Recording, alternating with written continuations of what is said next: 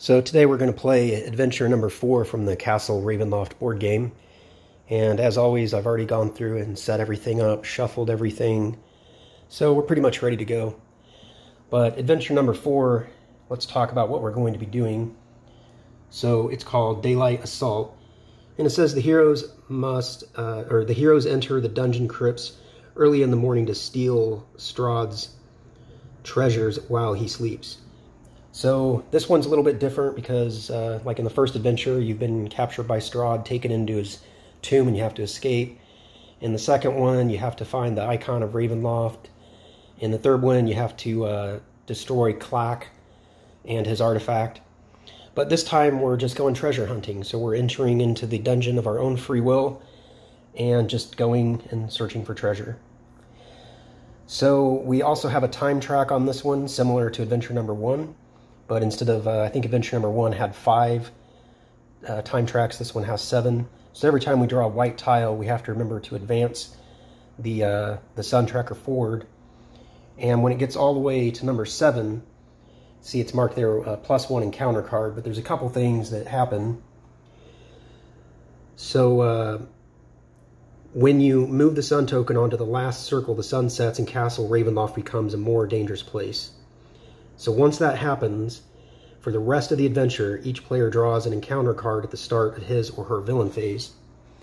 And according to the clarifications, the Castle RavenLoft adventure clarifications, that encounter card that you draw is in addition to any encounter card that you would have drawn for not exploring. So if you don't explore, you draw 2 encounter cards instead of 1. The other thing that happens when the sun sets is that if you have a treasure card and you use it, that treasure card cannot be counted towards the 12 treasure items that we're trying to find. And the way the rules read, that only happens after sunset. So before sunset, we can still take advantage of our treasure items and use them. And we just put them in a separate discard pile, I suppose, because those still count towards the 12. And the victory condition is that you win the adventure when any number of heroes escapes the dungeon with a total of 12 treasure cards. So one hero can end his or her turn on the start tile with all 12, or 3 heroes can carry 4 each. That kind of thing. And then usually, as usual, you die if any hero dies and you don't have any healing surges remain. So, you have come up with a daring plan. Enter Castle RavenLoft during the day while the vampire lord Strahd sleeps and steal as many magic items as you can. Of course, not all of the monsters guarding the castle rest during the day. Alright, so before we get started, we're going to draw our treasure items for each of our heroes, starting with Arjun. He'll go first. So let's see what we get for Arjun. And right away we got an item, so we can keep this. It says, place the glyph of warding marker on your tile. The first monster that moves to that tile takes 1 damage. Okay, and even though I said I'm drawing for Arjun, of course I can assign items any way I want. But we'll go ahead and give that to Arjun. And again, even though this says discard after using it, the way the rules read, it says once you move the sun token onto the last circle, the sun sets and Castle RavenLoft becomes a more dangerous place. So after that happens, these 3 things apply. So this rule here, if a hero uses a treasure card that is discarded after it is used, that doesn't apply until after sunset. So we need to keep that in mind so we don't hoard all of our treasure items and not spend them if they would help us. So let's draw a treasure item for Alyssa, and she also got a treasure item. So that's lucky. Usually you end up drawing 2 or 3 cards before you get a treasure item. So we'll go ahead and put that back, and we'll start the adventure. So as always, there's nothing you can do except move at the beginning, so we're just going to go ahead and move. And we're going to draw a dungeon tile for exploring. I'm going to place down that dungeon tile. It does have a black triangle on it, so we'll have to have an encounter, but first we get a monster for Arjun. It's going to be a Kobold Skirmisher, so we'll put that down right there. Go to our table of monsters, grab a Kobold Skirmisher, put it down on the bone pile of the newly placed tile.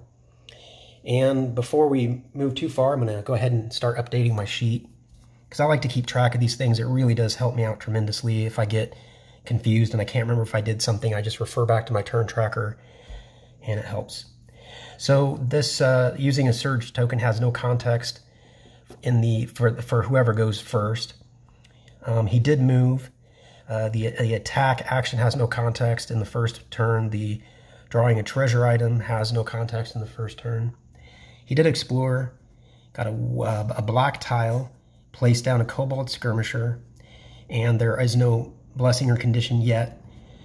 We will have an encounter, and the first monster that will activate will be a Kobold Skirmisher under Arjun's activation, under Arjun's villain phase. So we'll go ahead and draw that encounter now. And we get Overrun. Each hero takes damage equal to the number of monsters he or she controls.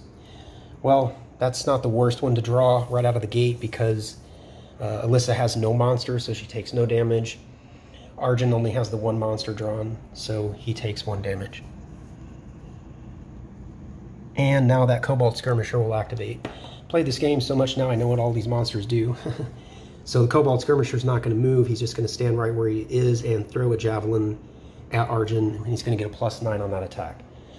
That's a pretty high plus, so he's going to have to roll pretty low to miss. And got a 7. 9 plus 7 is 16. I think that just misses. Yeah, Arjun's AC is 17, so that's going to miss. And luckily, there's no consequence for a miss, so it's just a miss. That's the way it should be. Now it's going to be Alyssa's turn. So let's see. Alyssa has a movement of 6.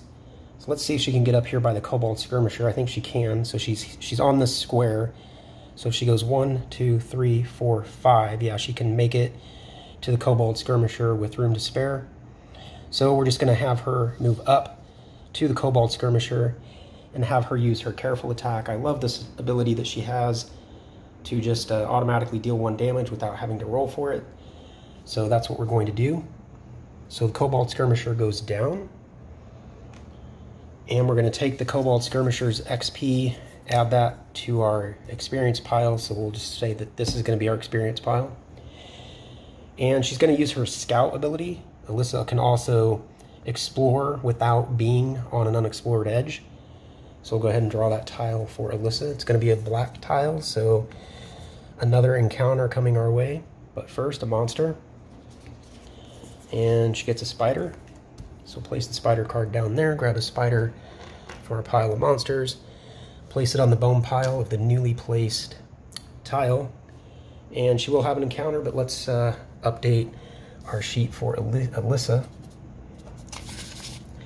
So she didn't use a healing surge. She did move. She then attacked.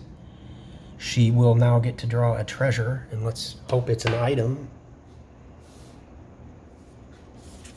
And it's a blessing or a fortune. Play this immediately. Place this card face up on either the encounter deck or the monster deck. The next time a card would be drawn, draw this instead. Okay, so we're going to use this right away. Obviously, we have to play it immediately. And we're going to use it on top of the encounter deck so that instead of drawing an encounter this turn, we draw this fortune and the encounter doesn't happen. So for Alyssa, again, she did explore. She got a black tile. She got a spider. She has no conditions. We did get an encounter, but we were able to, I'm going to just put YF. Yes, we got one, but a fortune canceled it. And she has a spider. So normally we would do the encounter now, but since we were able to use the fortune to cancel it, we're just going to go to the spider.